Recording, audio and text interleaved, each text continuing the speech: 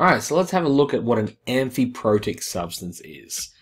It's a very specific phrase, and it means a molecule that can act as both a proton acceptor and a proton donor. So it can either act as an acid or a base. And the most common example of this is water. So let's have a look. Basically, water can act as an acid. Here it is with a sulfide ion, and when you do this, you get a hydrogen sulfide ion. So water plus sulfide ion gives you hydrogen sulfide plus an OH minus.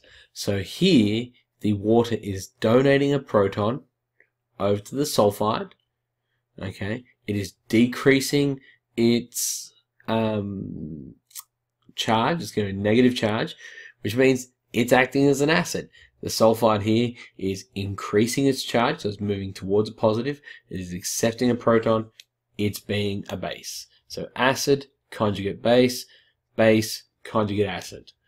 And here's water acting as a base. So we've got water with hydrogen sulfate, which is the second step in the dissociation of sulfuric acid.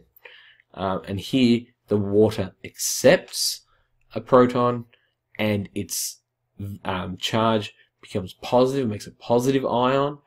Okay, so it's definitely a base.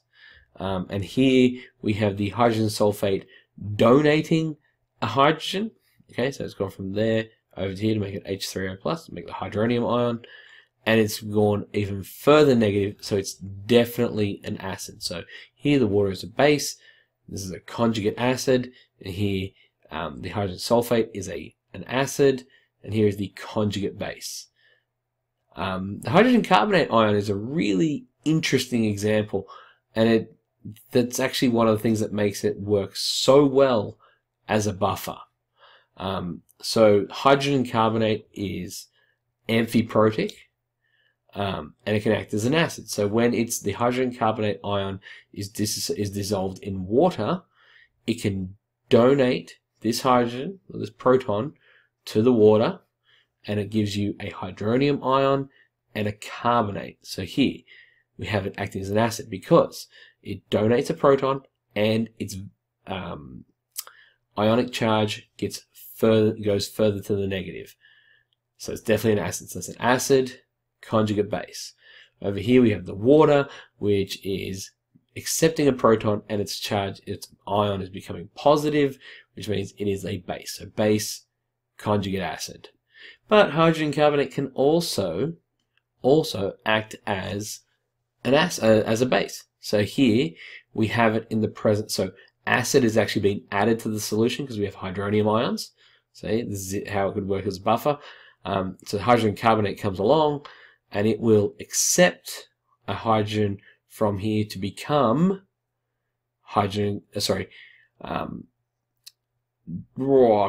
acid. It becomes carbonic acid just there, and this becomes water. Now you see that it goes from negative to neutral, so that means it's increasing its charge, it's moving towards the positive, and it's accepted a hydrogen, which means it is a base, and this is the conjugate acid. And here we have hydronium ion, which is donating a proton. Okay, so it means it's an acid. It's also, its charge is becoming more negative as it goes from plus to neutral. So it's definitely an acid. So it's an acid, and here the water is the conjugate base. Hope that made sense. If you have any questions, you feel free to ask them in the comments below, and we'll get back to you as quick as we can. We pay close attention to those. Thank you for watching, and we'll see you next time. Bye now. Stop the presses! Addendum! I forgot something.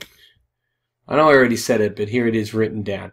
Hydrogen carbonate makes an excellent buffer because it will mop up excess hydroxide ions or hydrogen ions as they enter solution. Now, see you next time.